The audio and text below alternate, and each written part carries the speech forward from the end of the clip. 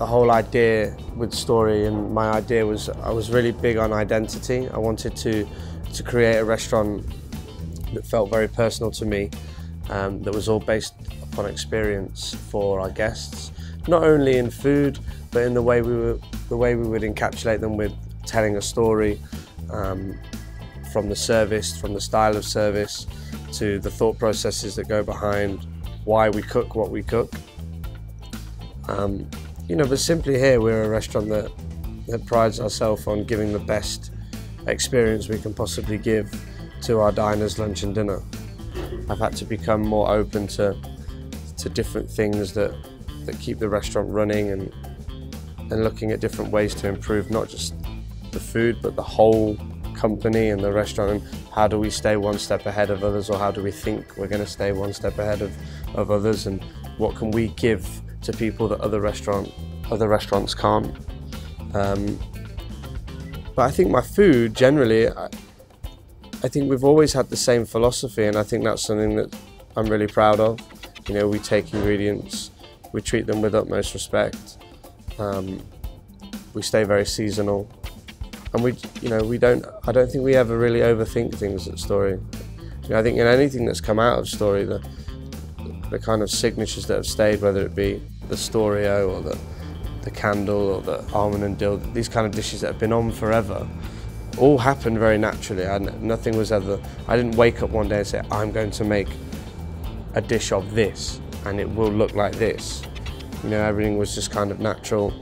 Our food progresses at a pace that I like, but I don't feel pressured to look to change. Change isn't always the correct process. So I think that it's important that, especially young chefs, they understand that. Just changing something for the sake of it, I think, isn't necessarily the best way to approach food.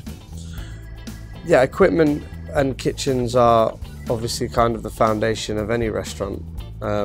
It's the engine room. They work 20 hours a day. And when I came here, I made a very clear decision that when I opened Story, that we would look to work with the best of the best. And that's how I came to working with Michelin.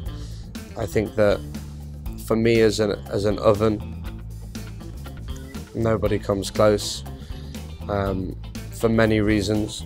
I think firstly, the efficiency, the precision you can get with cooking with Michelin,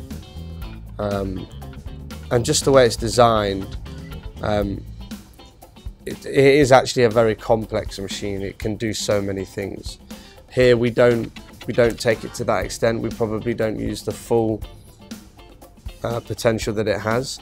But what we use it for, nobody can compete with Michelin. The way that you can steam and that you can roast, and that the precision on the cooking is second to none.